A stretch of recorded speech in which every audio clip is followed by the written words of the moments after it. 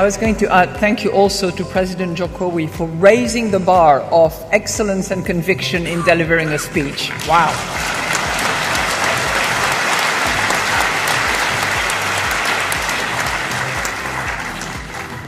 We are just failed attempts of delivering a similar message now.